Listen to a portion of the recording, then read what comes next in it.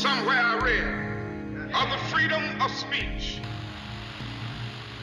Et qui défendait la liberté d'expression. The moment you limit free speech, it's not free speech. Somebody will say, oh, freedom of speech, freedom of speech. These are foolish people. Welcome to Clear and Present Danger, A History of Free Speech, by Mchangama. Clear and Present Danger relies on the generous support of FIRE, the Foundation for Individual Rights in Education, Frit Ord, and the Politiken Foundation.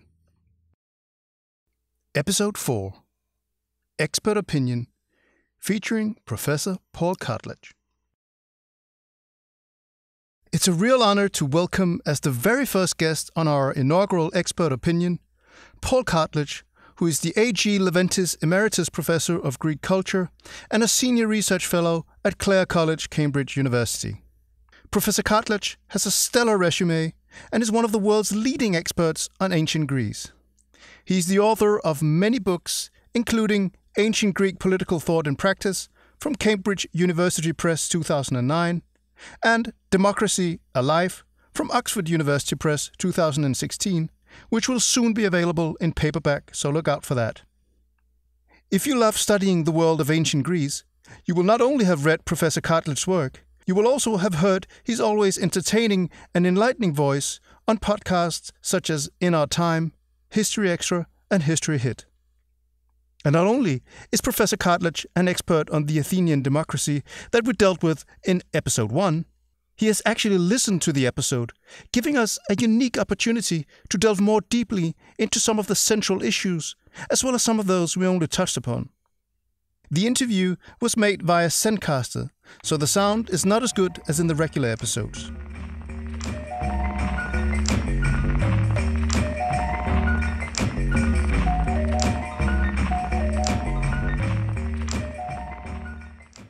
Thank you very much for talking to me today.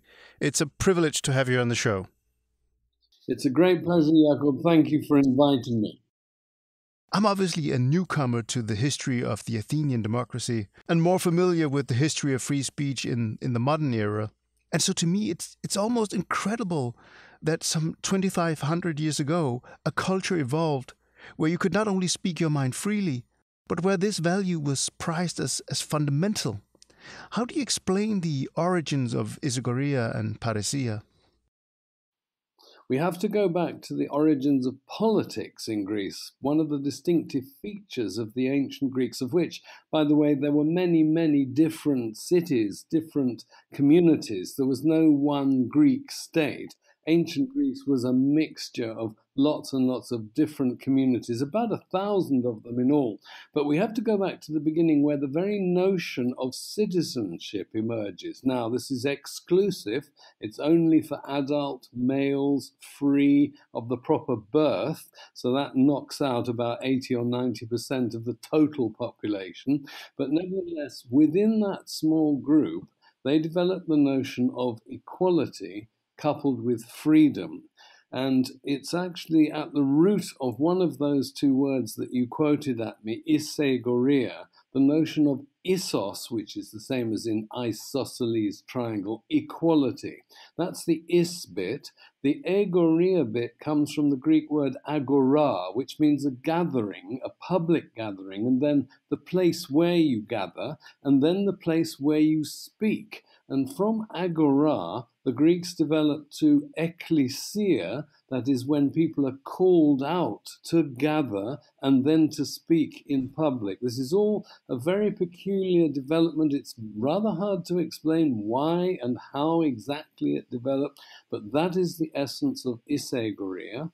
The parousia is more common. In other words, there have been other communities where it's okay to speak freely. The key thing is who is allowed to speak, in what circumstances, and about what. And we tend to think that the Greeks were particularly interested in politics, that is, the making of important decisions that affect a whole community by the relevant members of that community after free public speech. Is it even possible to imagine parousia in the ancient world? outside a radically egalitarian democracy, as Athens was compared to anywhere else at the time? Well, no, I think you're right to imply that there is a distinction between a democracy and another kind of political community. The essence of democracy, the etymological essence, is demos and kratos. Kratos means power, demos means the people, and that means the relevant adult male citizen people. So we're talking about a form of self-governance whereby an entity that is called in some sense the people decides for itself.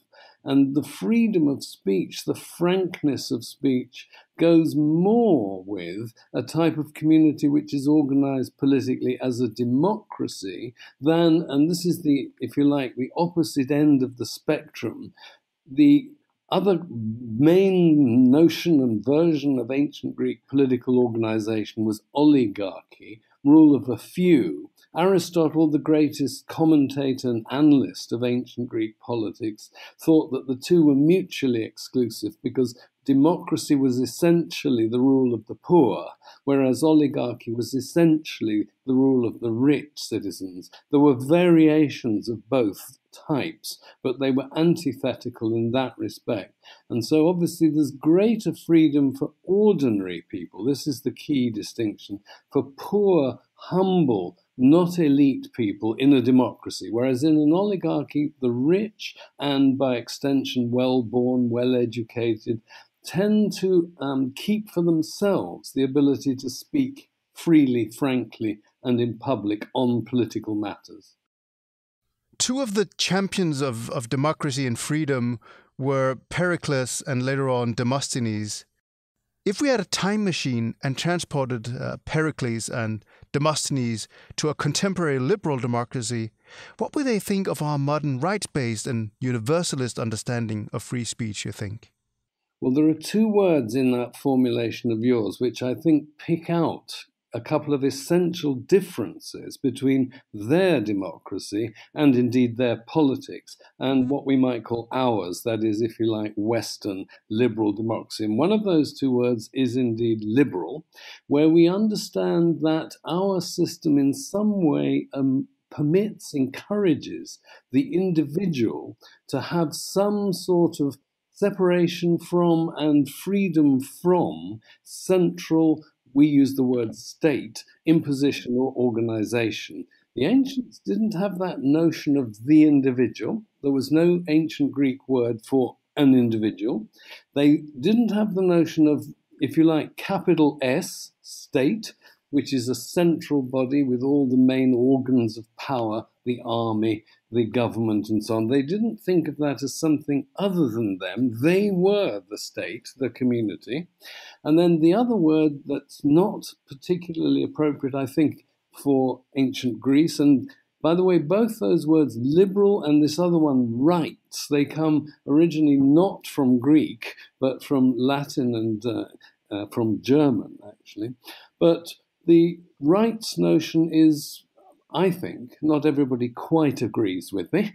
I should say that not everything I say is universally agreed by all my colleagues, but rights talk, typically, and rights is a development of a post-Reformation, early modern political development, first theorized, crystallized in the writings of John Locke in the late 17th century, and during the 18th century by the thinkers who lay behind and took part in first the American Revolution, the North American Revolution, and then secondly the French Revolution. So rights are entrenched, they're legally binding, they empower the individual against the state, as well as encourage him or her to take part in various things. The ancients had the opposite view. You're privileged, you're a participant sharer in the political process, and you have a duty to take advantage of those privileges that you receive from being a citizen. And what about the idea of universalism, the idea that everyone, every citizen in the world, no matter where they live, no matter what culture they belong to, has the right to free speech, to parousia? would that be alien to them as well? I mean, the Athenians and the Greeks tended to distinguish between themselves and so-called barbarians. So would this idea of universalism be alien to them? I think it would, and both universal and global are, of course, Latin-based words, but that's really rather trivial. The thing is that they did not have a notion of human rights or privileges. They didn't have a notion really of rights, but they didn't, therefore, by definition, have the post-1940s Universal Declaration of Human Rights, which was uttered at the formation of the United Nations in 1948. They didn't know. They were exclusivist, they were not inclusivist, and they were exclusivist in a very strong sense. That's to say, within their own communities, they were also exclusive. That's to say, they excluded women, they excluded foreigners, and almost obviously, because they were slave-based communities, slave being an unperson, almost a dead person in terms of having any real identity, they also excluded all slaves. We tend to focus a lot on Athens when it comes to democracy, but Athens was not the only democracy in ancient Greece. Did the other democratic city-states also build on the values of Isagoria and Parousia, or was it specific to Athens? We know most about Athens, partly because Athens became, if you like, the cultural capital of the ancient Greek world, and it was the dominant state in terms of producing literature about itself and written records. They actually made a fetish of producing their laws, their decrees in public and having them permanently enshrined on bronze or stone. And so there was tons of stuff available. When the Romans conquer the Greek world, Athens is one of its two cultural capitals. The other one is Alexandria. Alexandria is more scientific and in terms of technical information. Athens is the great founder of democracy and all that went with it in terms of, for example, oratory. And you mentioned Demosthenes before, you mentioned Pericles before. These are great orators. And being a politician was being an orator in an ancient Greek democratic political context. So the Athenians were, as it were, the emblematic Greeks. And unfortunately, we don't therefore have very much in the way of information about the details of the constitutional arrangements, let alone the ethos, that's to say, the way in which, for example, the people of Argos, who were often democratic, they had a democratic constitution, but we don't know what they thought about freedom of speech and about other ways of speaking in public, frankly. All we can say, I think, is for sure that they would have accepted the Athenians' notion of freedom and equality, such that all citizens, in some sense, would be treated equally and have an equal say, and they would all be equally free to have a say about what they were going to decide in their public assemblies and other public ways of making decisions. You've written a lot on Sparta, and I think I've even seen you described as a laconophile. In modern culture, Athens and Sparta are often portrayed as, fire and water with completely opposite values and systems of governance. Is that a fair description when it comes to free speech as well? I mean, Demosthenes seems to make that very point in one of his speeches. Well, he does. Demosthenes says something like in Sparta, you can't say anything about the local political arrangements. You can't criticize them. Whereas in Athens, even an Athenian citizen can have a go at the Athenian democratic political system, can utter criticisms of it. They were in many respects different. They're not totally different. There's, if you like, a spectrum between Sparta and Athens, and it overlaps to some extent in some respects. But in terms of freedom of speech, Sparta was ultimately a military society, and this is, I think, a universal pretty much, that very few armies, if any, have ever been democracies. In other words, where everybody can have a say, an equal say, and then they make a decision by majority vote. In Sparta, they had assemblies, but the way they voted is very revealing. They voted by shouting. So suppose you're a 6'4" Hulk and you've got a really deep bass, resonant voice. Your voice, you're worth more than somebody who's a rather smaller person with a lighter timbre to his voice. Well, that denies the very principle of one citizen, one vote, which is the fundamental democratic notion of equality in its political sense. So the Spartans, a military society, top down, didn't have the notion of equality, fundamental, and they also didn't have various things that the Athenians thought were central to doing democracy. For example, there were no popular jury courts in Sparta. There was no choosing of officials by the use of the random lottery, which is, of course, a very egalitarian system, and so on. So Sparta clearly, though it had certain public popular elements, was not a democracy in anything like an Athenian sense. What about parousia? What if you were a Spartan and you were to say, I'm deeply opposed to the way that we treat the helots. I want to speak out for the inherent worth of the helots, and we've got to stop treating them as slaves. Would that have been tolerated as well?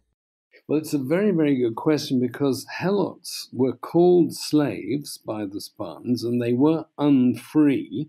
They were compelled to live and work the way they did. They didn't have a free choice in where they lived, how they lived. They had no privileges or any safeguards. They could be killed at a whim. The state, the Spartan community declared war on them, all of them, at the beginning of each new civil year. But what's odd is the helots were Greeks. And there was a famous occasion when some Athenians came over, and they were allied to the Spartans at the time. Helots had revolted, as they did periodically, for freedom, basically. And the Athenians were a bit shocked to discover that these helots, they thought they were just like their own slaves, who would have been non-Greeks and a sort of motley crew, not a unified people. They started taking the side of the helots, and they were instantly dismissed by the Spartans. So safe to say that parousia was not embedded in Spartan culture? Absolutely not. There would be no way in which I think any ordinary Spartan could ever utter what he really thought without risking being denounced and possibly worse. There was no isegoria, as I've already said, because they didn't have this notion of equality, one citizen, one vote. So in all those ways, Sparta's an outlier. We sometimes talk of the ancient Greeks invented democracy, the ancient Greeks invented freedom, and they invented freedom of speech. Well, yes, some of them did, but the Spartans certainly did not. Unfortunately, I didn't have much time to dedicate to the issue of drama, such as comedy and tragedy, but the plays of Aristophanes, Euripides, Sophocles seem to touch on burning political questions of their day, and also often to be pretty explicit and hard-hitting in their criticism of specific characters like Socrates and Cleon. What role did drama play for the Athenians, and what were the limits, legal or moral? It's an extremely good question. We tend to think of theatre as something that privately one goes to the theatre, that it has, yes, it might be about politics, but it is not directly likely to have much impact on actual political decision-making. The Athenians, who invented the genre of tragedy, and indeed played a key role in inventing the genre of comedy. For them, theatre was a form of, a branch of politics. And so the central space, the theatre of Dionysus, the god of theatre, the god also of wine, was, not surprisingly, absolutely central on a slope of the Acropolis. So it couldn't have been more central, more obviously where politics typically was going to be happening. And the Athenian audience was eventually paid actually to attend. It was thought to be so important that they attended the theatre that they were given money to enable them to pay to go if they were short of that amount of cash. However, unlike our theatre, which is pretty much year-round, and of course it's indoors, ancient Greek theatre was ritualized. And it happened at Athens just twice a year in official religious festivals in honor of Dionysus. Now, you mentioned tragedy, you mentioned comedy. There was a third type of drama. It's called the satyr drama. And satyrs were half man, half beast, sort of horse and goats. And they were thought to represent a sort of humorous release side of the collective spirit. So they did things which normally human beings were not allowed to do. But the combination of those three, each genre had its greatest representatives. And you quite rightly mentioned Euripides. There's a famous passage of one of his plays, which in your podcast you mentioned because Milton quoted it at the start of his Areopagitica of 1644. But there's one that you didn't mention there. I would give him a very strong central role. His name is Aeschylus, and he is the author of the earliest surviving play, tragedy. It's The Persians of 472 BC. It's set in a contemporary setting. This is very unusual. Most tragedies are set in a dim, distant, mythical past, and very often not set in Athens. So this is set actually in the Persian court, and it's a play about a major naval battle that had been fought only 7 or 8 years before the play was performed. And one of the functions was to draw out what was it that enabled the Greeks to beat the Persians. And so what were the differences between the way the Persians organized their power structure and the way the Athenians and other Greeks organized theirs? And so Aeschylus plays on key elements of what it is to be a democratic citizen as opposed to a subject of an autocratic dictator, a despot, such as the Persian king. The Greeks have a system whereby their leaders are responsible to the people who put them in the position of leadership. That is absolutely key, whereas in Persia it's entirely top-down, autocratic monarchy of a dictatorial, tyrannical kind. It's a bit the same point, I guess, that Herodotus tries to make when he explains why the Athenians became the most powerful of the Greeks. That's a very, very good point. Of course, Herodotus' main subject, he dealt with an awful lot of stuff. He wrote about a past that covered about 100 years, but he focuses on 480, 479 BC.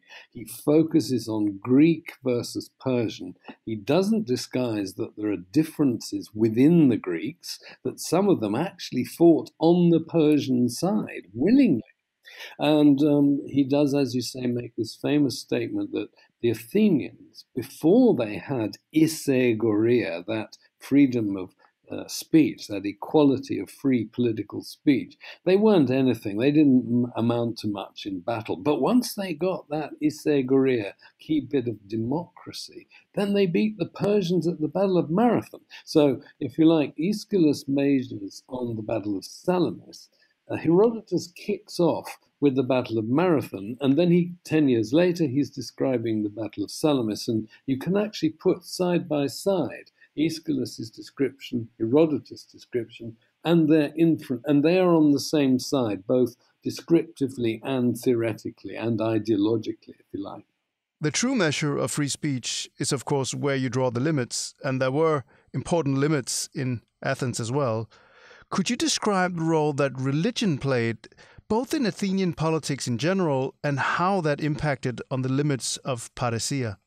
The Greeks were not totally tolerant by any means. So they encouraged freedom, and they encouraged freedom of speech especially, but as you rightly say, limits. And one of the limits was blasphemy.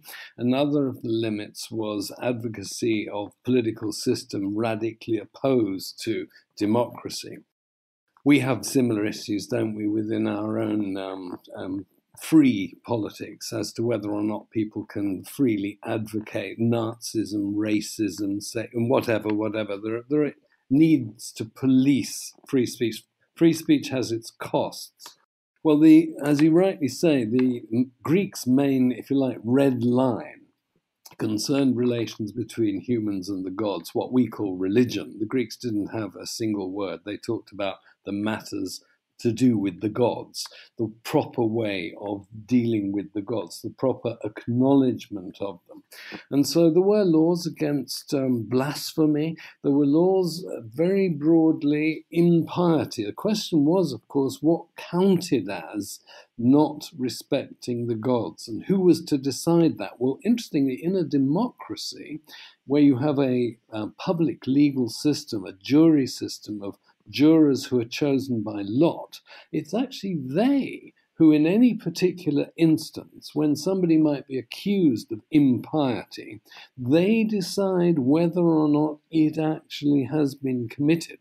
And they might decide not on any very narrow technical definition of what counts as being impious, but more, was that sort of behavior the sort of thing that would anger the gods, that would risk the relationship between the human community and the divine getting sour, such that the gods would be angry and then wish to impose punishment? And broadly speaking, that's the context in which I think we're both building up, aren't we, towards a famous instance of the test of what counts of impiety, and that is the trial of Socrates in 399 BCE.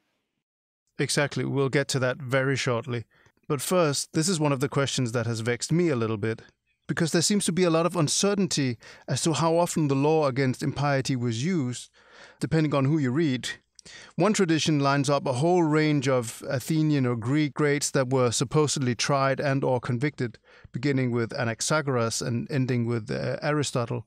Others argue that the evidence for these trials is weak and that they serve to sort of embellish the reputation of these thinkers and philosophers later on. What's your verdict? There is one view, a scholarly view, that Socrates' trial is a fact, and it was then misapplied, that fact, to cases where thinkers such as Anaxagoras, who famously at one point said the Peloponnese was, the sun was a red-hot stone rather larger than the Peloponnese, whereas most ordinary Greek Athenians, they thought that the sun was a god. It's true, there is the view that Socrates' trial was a genuine trial, that Anaxagoras and co, they got called within this net, and later sources wrongly ascribed actual trials to these people, whereas in fact they just were controversial, if you like. But I suppose of the view that it's not impossible that Anaxagoras might have been put on trial, but for this reason, not only because of his view, which is a theoretical, scientific view, but because of his association with Pericles. So in other words, suppose you don't like Pericles, you think he's too democratic, and you don't like Anaxagoras' theoretical views of science, which seem to you blasphemous and possibly atheistical. What you do is you prosecute Anaxagoras, but you're actually getting at Pericles. That's not an implausible scenario, but it's very difficult for us to evaluate the evidence later on. So we can, I think, stick to the one case which is absolutely certain, which is Socrates. When we talked before the show, you mentioned that the impiety law, if it was used, might primarily have been used against non-Athenians and foreigners, in which case there might be a parallel to the Athenians who were later on expelled in Rome, when the Romans, during the Middle Republic, thought that Athenian philosophy was dangerous, it would corrupt the aristocratic youth. Is that a fair parallel to draw, and if so, an ironic one? You are quite right that the Romans had a much more regular practice of expelling philosophers, and that is indeed because they were thought to be Greek, and that was un-Roman. Though the Romans adopted lots of Greek things, they weren't so keen on pure theoretical speculation. But that therefore could mean that a lot of the evidence for supposed trials and expulsions or even executions of philosophers in classical Greece were wrongly so construed by sources writing under the Roman imperial era. I quite agree with that. And it would be ironic, paradoxical even, if Anaxagoras had been the first. But on the other hand, it's, as I say, not impossible that Anaxagoras in particular, who is before Socrates, I mean, they're contemporaries, but he was exiled and or executed earlier than Socrates. There's no question about that. It's, I think, possible that it was his association with Pericles. And this will lead us on to one of the aspects of the Socrates case, which is precisely how political was it, as opposed to how religious or, if you like, theoretically, ideologically motivated. Yes, and I don't think we can postpone it anymore. This brings us to the issue, the trial of Socrates, which you have written about in your book on ancient Greek political thought from 2009. And you make the argument that the conviction was consistent with Athenian law and that the interpretation of the trial as political is basically based on a modern understanding of free speech. Now, when I read that, I have to admit, it was quite a hard blow to my confirmation bias, since I kind of liked the political interpretation of the trial. But since you've gone and ruined a foundational free speech myth, can you take us through why you've reached that conclusion? Well, I reached it for two reasons, really. One is that I think because of the timing and because of Socrates' connections and because of what we think about the way in which the Athenians were doing politics around the turn of the 5th to the 4th century BC, there's a tendency to want Socrates to have been summoned and found guilty on largely political, that is, in terms of oligarchy versus democracy, basically, grounds. And that view is reinforced, it's almost sort of a given, because the two main sources for the trial of Socrates, Plato and Xenophon, who were both in some sense pupils, at any rate followers of Socrates, were themselves not democrats.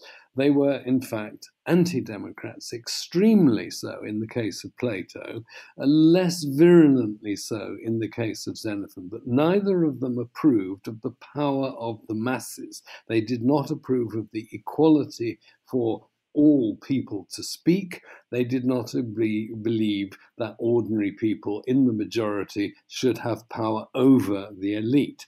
So there's an obvious sort of thought that, oh, well, therefore Socrates' trial must have been a political decision. It must have been mainly, chiefly about the issue of was Socrates or was he not an anti-democrat?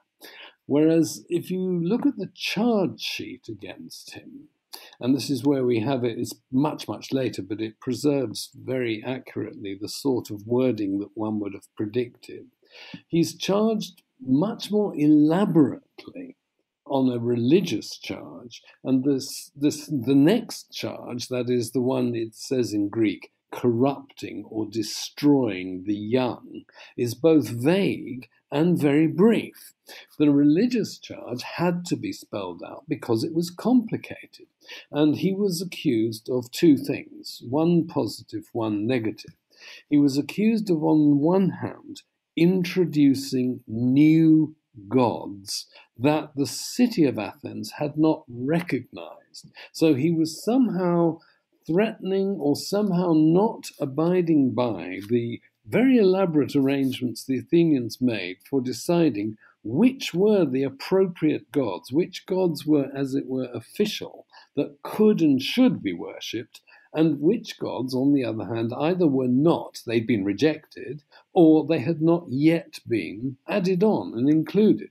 And then the other half of it was that he didn't negatively duly worship the gods that were established, that were in the official pantheon. So he's guilty of two sorts of religious offence, which would have had the consequence. Now, this is what the Athenians didn't need spelling out. The gods that were not duly worshipped would have been angry that they weren't being duly worshipped. And the ones that Socrates was worshipping personally, well, for all the Athenians knew, that might have been another negative force that was actually doing harm to them, might have been doing good to Socrates as he saw it. So the Athenians were being asked, the 501 jurors, by the prosecutor, who is not a politician. It's very significant. He's not known to have performed any significant political role whatsoever. He was, I think, picking up on a general anxiety and angst in the Athenian body politic, caused by a number of very disturbing affairs and events. The plague, terrible destruction, a third of the adult males possibly destroyed just 20, 30 years before. Think of the effect. No uncles, no grandfathers of the 501 jurors. And then they'd lost the war. Why had they lost this major war when they really thought they should have done? The gods must have been angry with them. Ah, yes, some idiots had gone and smashed some images of the god Hermes. Well, that wasn't a very clever thing to do. Some other idiots, and famously this included Alcibiades, who in your podcast featured very strongly and often negatively, and quite rightly. A number of other Athenians were accused of holding mystery celebrations, that is, in honor of goddess Demeter, who is the earth mother goddess, absolutely fundamental agricultural goddess, and her daughter, known as Persephone. Athenians were accused of not properly worshipping them, of worshipping them in private, not in public, and there was some sort of suggestion, possibly even parodying the rites, as opposed to performing them accurately, but illegally. At any rate, the combination of all these, I think, plus add in, if you like, Anaxagoras, add in the play that Aristophanes wrote about Socrates specifically in terms of religion, that is, Socrates has replaced, for example, Zeus with the god Whirlpool. Well, that's a pretty weird thing to do. You're no longer worshipping Zeus, you're worshipping a natural force that you can't represent in human form as they represented all their other gods, so on and so on. So I think the religious charge tended to be underplayed. Now, I don't wish to deny that many of the audience, many of the 501, also had in mind Socrates' connection with Alcibiades and with, in particular, Critias, the leader of the 30, who ran Athens for about a year. They were terrific oligarchs and very, very pro-Spartan. Spartans sent a garrison to support them and so on. So, yes, they're all tied up, but I suppose I'm going, in a way, overboard. I'm going too far the other way, but I'm trying to correct the impression that it was just a political issue. It was also a theoretical and religious issue. What should we make of Socrates himself? I mean, he used parousia to spectacular effect and refused to compromise, even at the cost of his own death. But it's not clear to me that he actually believed in parousia and particularly isogoria as governing principles applicable to all. So in other words, was Socrates both a martyr and a champion of free speech? And was he a martyr at all? Yes, well, what was he a martyr to? That would be the problem, I think. He certainly, as represented by mainly Plato, did not have a school, as, for example, Plato and Isocrates were to have. He wandered around, specifically within the city walls of Athens. He barely went outside Athens, except when he went away to fight, which he did a couple of times, and apparently very bravely as well. So he saved the life of Alcibiades, I believe. Yes, he's a terrific urbanite. And he's a philosopher of the highways and byways. Anybody he happened to run into was liable to get pinned down by him. But we have to remember that what we have about him is very much doctored evidence. It's polished, it's produced by Plato and secondarily by Xenophon.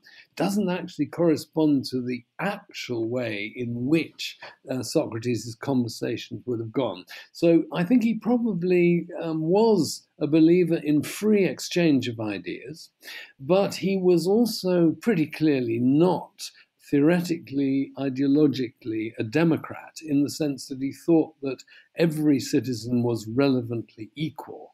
He thought some were more equal than others, to coin the Orwellian phrase. And Plato picked up on that. Plato refined that. Plato went much further, possibly, than Socrates. Socrates may have been a much better democratic citizen than Plato. We don't know of any office that Plato held, whereas we know that Socrates was a counselor, for example. So it is a little bit ambivalent. Speaking of Plato, of course, we know of Socrates chiefly through Plato, but he doesn't seem to have been a huge fan of isogoria and parousia, and as you mentioned, certainly not of democracy, even though Athens gave him the freedom to set up an academy and write critically of its political system. So what's Plato's legacy when it comes to free speech? I mean, he is, after all, one of the, if not the most important philosophers in the Western tradition. Yes, there is a view that he is the founding father of philosophy. Actually, the word philosophia first appears in Plato, and it's possible he coined it. In other words, he gave a particular definition to sophia, which means a knack, a skill, as well as wisdom. He gave it a particular meaning of intellectual intelligence and insight. And based on intellection, his view that only those who know, as opposed to merely believe, only those tiny few elite people who have this extraordinary intellectual capacity and insight to understand the way the world really is and what values are and should be. He, therefore, in his both ideal theoretical sort of imaginings, and I think probably in his advice to his pupils, advocated what you and I would call extreme oligarchy of an intellectual kind. Now, the difference between a regular oligarch and Plato is that Plato did not think wealth alone or birth alone, in terms of pedigree, were sufficient criteria for rule. You have to be smart. You have to understand what he called the forms, the underlying essences which give to what you and I perceive on a daily basis their actuality. But only the very few actually know that behind the very deceptive appearances are these eternal, unchanging essences. And so he wrote a dialogue in which Socrates is the principal interlocutor with, for example, a couple of his own brothers were used as characters called the Republic. And that formulates a version of an ideal city, which is pretty impractical. And I think probably people said to him, look, Plato, we understand that you're not a democrat, that you want to reform politics, not just democratic politics, but all politics. Give us a much more pragmatic blueprint, or at least suggest some ideas as to how, in practical reality, we could go about setting up a better form of community. So he wrote something called the Laws. And the word laws is used because what the three discussants do is they lay down a new code, which, by the way, includes a very strong prohibition of atheism. It would be okay to execute somebody if they speak atheistical things. So he's very much not a proponent of the freedom of speech, which his own city, Athens, by and large, allowed him and people like him to exercise. Is it fair to go so far as accusing Plato of totalitarian tendencies, as Karl Popper famously did? Well, the thinking behind that is, of course, because Popper and others were experiencing actual totalitarianism in the 20s and 30s, fascism, Nazism, Soviet communism. I think there's a risk of anachronism here. The ancient community is different. They didn't have police powers, the surveillance powers. There were no parties that could impose a party line, the Nazi party, the fascist party, the Bolshevik party, and so on. So the danger is of picking out certain elements of Plato's thought which are certainly authoritarian. They're collectivist, top-down, and there is a small hard core of cadres, if you like, who have bought the party line. I'm using these terms anachronistically because that's where I think people saw the common what was in common between Plato's thinking and totalitarian thinking and practice of the 20th century. But I don't think it's quite fair to label Plato a totalitarian. In episode 2, I dealt with Rome from the Republic until its transformation to a principate. We covered the period up to Tiberius, who initiated a number of treason trials, including against historians.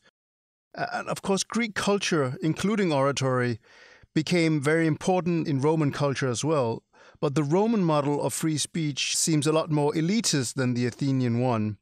Cicero famously blamed the popular assemblies and their licentiousness for the decay of Greece.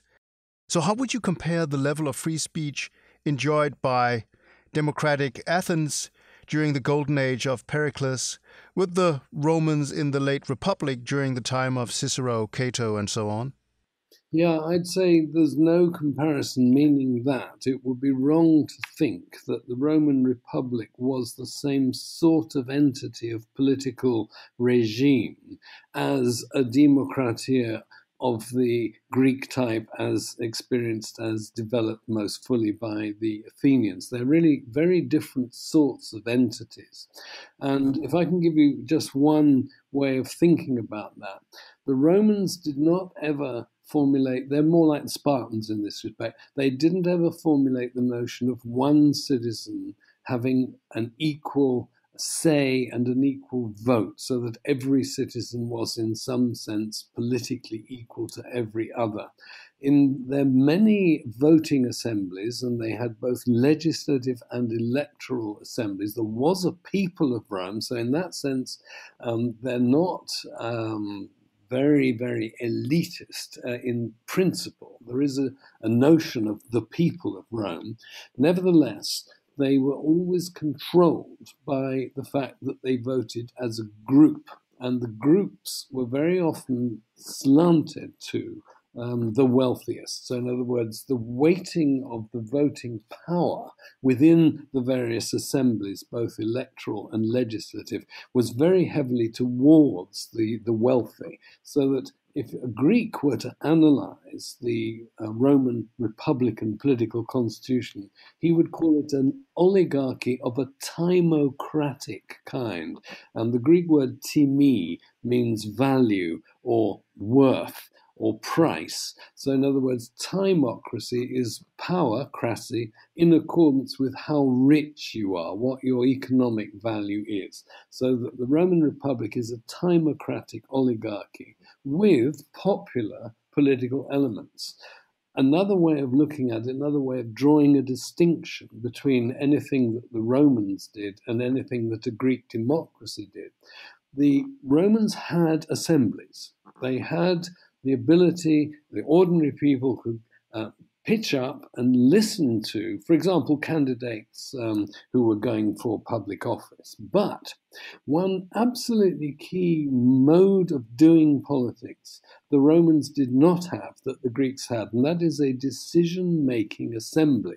In other words, people pitching up, listening to opposing views, and then making a decision which was binding after a majority vote on the community as a whole. They simply never had such a system of popular government. And sometimes ancient Greek democracy is called government by mass meeting. Well, the Romans were very frightened, as you rightly said in your introduction. Cicero, when he's contrasting the way the terrible Greeks did things and the way we good Romans do it, he's very hostile to the kind of speechifying which he rather rudely calls merely rabble-rousing as a way of actually doing politics. He thinks that what went on in the Senate, which incorporated all the current office holders and past office holders, a real power elite, he thought that was superior, that mode of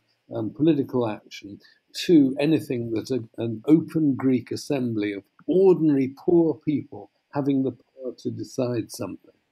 So what the Athenians would allow as parousia, the Romans would think of as licentia, as going too far. It would be dangerous to allow the uneducated commoners, the unwashed mob, to participate in an equal footing in politics and public debate.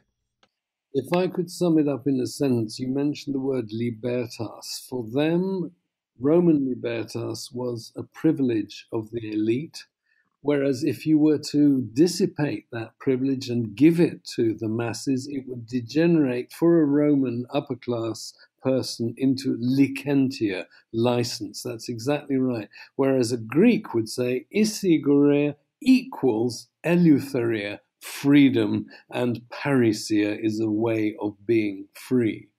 We often invoke Athens in modern discussions about democracy, or at least mention the Athenian democracy, even though very few of us would perhaps like to model our representative democracy on the Athenian model. I found it exceedingly rare that modern discussions on free speech mention the heritage of Athens in these discussions. Why is that, you think? I think there are two main reasons. The first is this, that almost all the surviving writers from ancient Greece and from ancient democratic Athens were not themselves democrats. They were more or less anti-democrats, for the simple reason they were elite people. Ancient Athenian and Greek democracy was typically an either anti-elite or non-elite system, which disadvantaged you if you were an elite, because there were very few elite people as opposed to the mass of ordinary citizens. So the tradition about ancient democracy, from wherever you take it to begin, I suppose, Thucydides, you could go back to Herodotus, but it's predominantly anti-democratic. And that tradition comes all the way down through Cicero, who was immensely influential throughout the Middle Ages, the Renaissance, then the early modern period. Then when the notion of the people having a say, and indeed even having a decisive say in politics, arose again after centuries of oligarchy and monarchy, including divine right monarchy, including in my own country, Charles I, for example, believed he ruled by divine right. The dominant trend of populist or popular politics was more Roman than it was Greek, because the Romans had themselves said these things, such as Cicero had said, about Greek democracy. So when, for example, in the United States, the Founding Fathers decided what to call their main political, or some of their main political offices, they chose the word Senate. They didn't choose the Greek word, which would have been bouli, council, and they chose to call the place where politics happened in Washington, D.C., the Capitol Hill, not the Acropolis. And the Founding Fathers, in particular Madison, were especially aggravated and anxious about one particular thing, which they called faction. So in other words, political disagreement, debate, that's fine. But faction is characteristic, they thought, of a system of politics in which a free-for-all enables the mob to get the upper hand. So it's a kind of mob rule politics, which the Founding Fathers of the Americans, thought was disgraceful and possibly dangerous. The French revolutionaries, within them, there was if you like, a left wing, some of whom did have some sympathy for ancient Greece. They knew a little bit about Demosthenes, and so they knew Demosthenes spoke for freedom, that he was against a monarch, Philip II. So, this is all acceptable. But the dominant Western tradition has been Roman-based and anti-democratic. Should we read that into, for instance, when Edmund Burke argued that a perfect democracy is the most shameless thing in the world? Yeah. Well, I think by perfect he must have meant totally the demos bit, meaning the ordinary people in the mass, so the poor, therefore ignorant, stupid, fickle, in general disgraceful.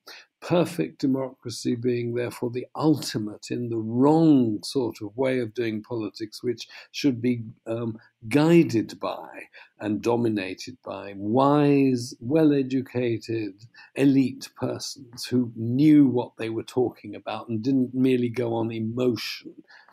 You mentioned James Madison, but Alexander Hamilton, I think, also wrote quite mockingly of Pericles in the Federalist Papers, number 6, I think it is.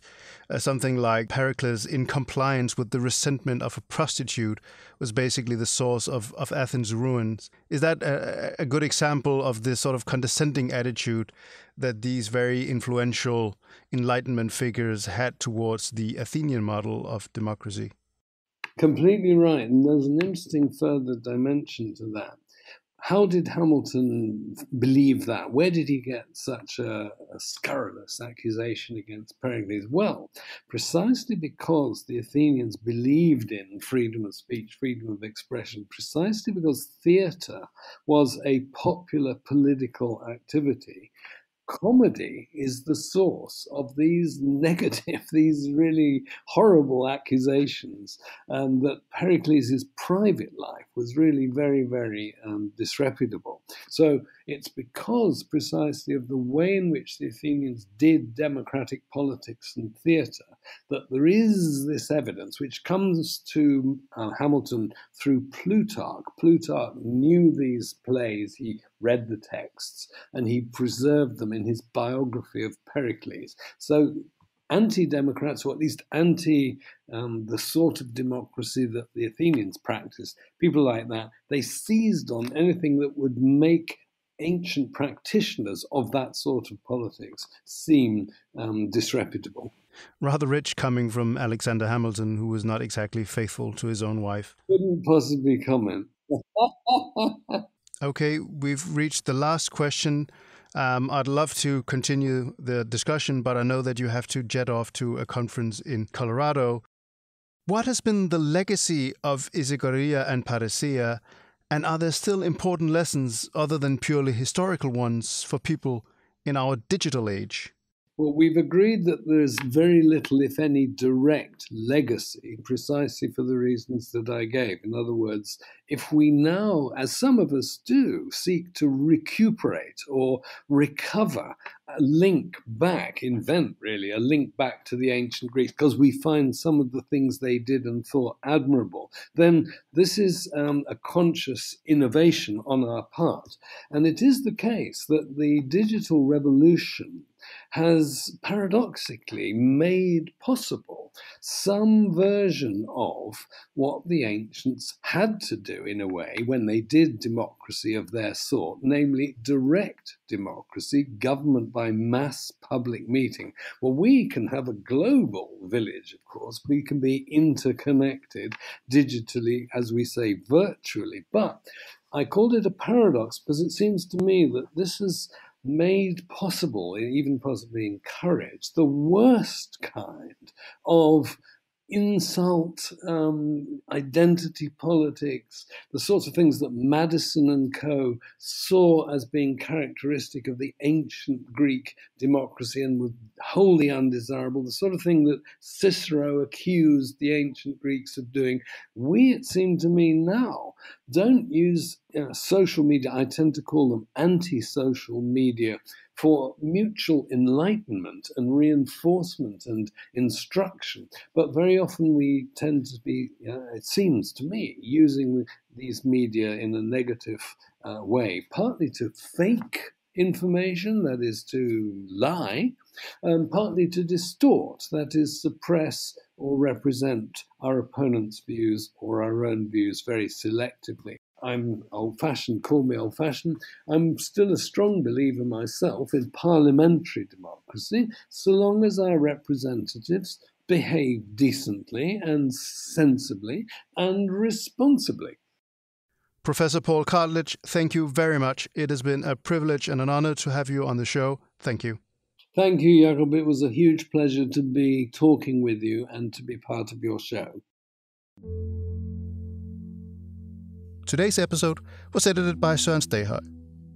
As always, please contact us on Facebook, Twitter, email, and do leave reviews on iTunes.